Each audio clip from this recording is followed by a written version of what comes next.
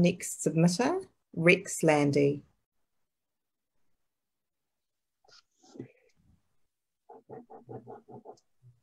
Kia ora, Rex, and welcome to the Justice Select Committee Subcommittee.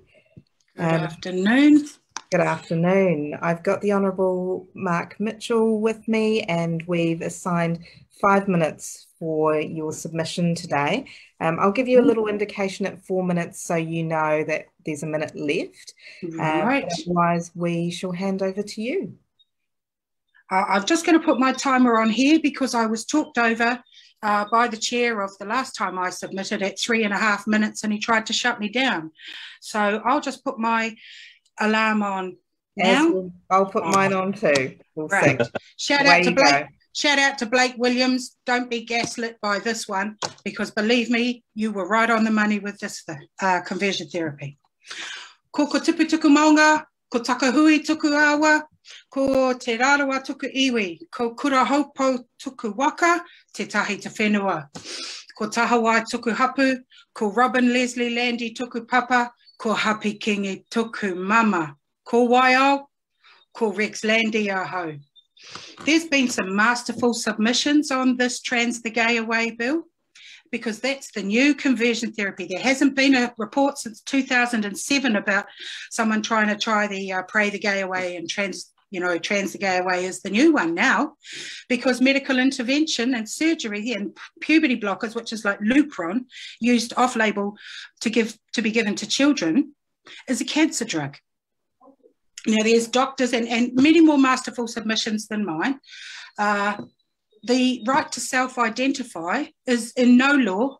Rosa Friedman told you about it. They are misappropriating an international law that applies to our peoples, like the Choctaw Nation or the Sioux, or indeed our own tangata whenua, the right to self-determine. There is no right to self-identification in any law. Check Rosa Friedman's on the other one. You're going to make it illegal under this bill to talk about gender and talk to children about gender. And the hate speech bill is going to give me a $50,000 fine for trying to talk someone out of their gender orientation. Gender dysphoria is a mental illness. It's in the DSM-5. They need every support and help and treatment that they can get. And I believe they're being willfully mistreated with hormones and cross-sex blockers, destroying their endocrine system, giving up their fertility because they feel like they're a girl. No, it's a mental illness, being willfully mistreated by Big Pharma. You can get $600,000 to $1 million off one person with multiple surgeries. You want to criminalise loving parents who want to talk to their children. There are children being taken away in Australia, Mark. They're being taken away from their parents because their parents will not call a girl he. And how you see yourself is up to you. How I see you is up to me. It's compelled external validation for a mental illness. You are legislating for a mental illness. And while they need all the help and compassion, believe me, they don't need surgery and hormones. Puberty is not an illness. It doesn't need blocking. Some of the stuff they're talking about, you feel free to use Google. It's viewed as a chemical lobotomy. You can lose up to 15 points of IQ if you use testosterone. Young girls at 22 are having hysterectomies. They are giving up their sexual function and fertility. But please, by all means, just put your fingers in your ear and go la, la, la, the way Deb Russell did. You might like to tell Deb Russell there's more than one page on the internet outside Twitter. The Scientific American, she's quoted it 2 or 3 times as if it's some gotcha. It's not. You won't listen to me. I'm just a professional nobody. But I would like to leave you with the words of Marcy Bowers, who's a foremost transgender surgeon. Marcy has performed over 2,000 reconstructions, okay? Over 2,000. Marcy is one of the leading transgender surgeons. When asked about puberty blockers, on puberty blockers, they raise concerns that appear to question the current health guidelines set by WPATH. Those are the people that say, affirm your mental illness. It's the only mental illness that the patients demand as a civil right, and it's the only mental illness that is being legislated for over everything else. Would you legislate free suits for everybody who thinks they're Napoleon as their treatment?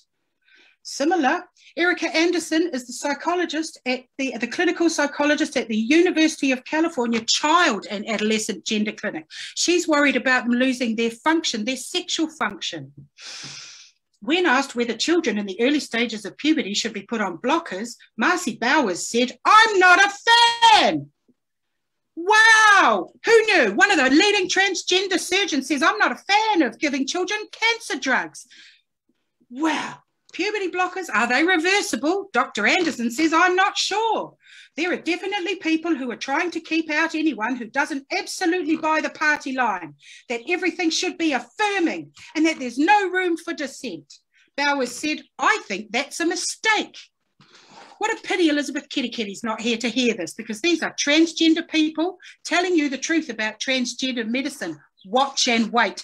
80% of children, if given talk therapy, yes, talk therapy, desist. And they don't want to be a boy or a girl anymore. They settle into the sex that they are. LGB is all the letters. And the only other one is LGBT, lesbian, gay, bisexual, and TERF. Thank you, Rex. TERF is a slur. And I'll finish with just 2 words from Marcy Bowers, the transgender doctor. This was released this week, so no wonder you guys don't know about it. And James Caspian's tried to study it at the University of Bath. Over time, so I said, well, I should have another minute because Ian McKelvey cut me a minute and a half short in my last one by talking over me. I'm chairing this subcommittee. Right, you are. Well, Bowers said, I'll give you 3 words. 3 words. Bowers said, "Wake up here." I think Rex, the point being with your submission. I didn't swear. I was passionate. And you know what? You didn't want to hear the names of the paedophiles, rapists, and murderers who are taking advantage of the double whammy. Thank you, Rex. Bye. Have a great weekend. Thanks, Mark, for being so good. Rex, just very quickly, is that the reason why we have this bill in front of the committee is because in New Zealand, we don't want members of our rainbow community or young people or any person that's thinking about joining the rainbow community being labelled as having a mental illness. And that's exactly why we've got this bill in front of the committee right now. That's right. And I think we've lost Rex, but that was the same point that I was going to make as well. Strongly disagree with those comments in relation to mental illness, which I think was just hugely disrespectful, as well as misinformation, quite frankly. Yeah, I think you showed a high of tolerance there, Madam Chair, and I acknowledge that for allowing that for the submission to be finished. I know that we try to hear every submission on this in front of this committee, but I have to say that I found that one pretty offensive and disrespectful. Agreed. I think we'll move now on to the next submission. We've got Barry, by the way, who's joining us next.